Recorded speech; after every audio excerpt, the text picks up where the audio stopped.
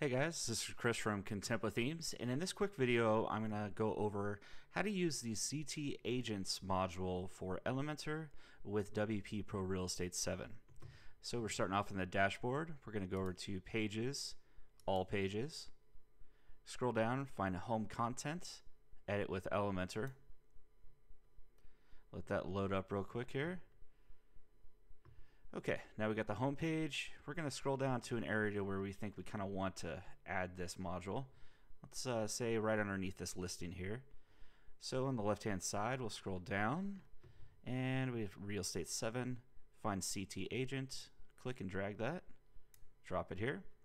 And it comes preloaded with some dummy content.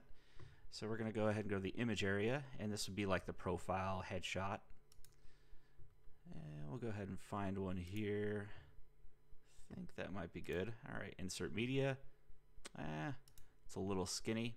Keep in mind that it won't upsize images, so you're going to want something that's going to fit the column width. So let's go ahead and click this one here. There we go.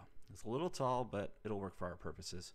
So you have the name, title, link, and default description.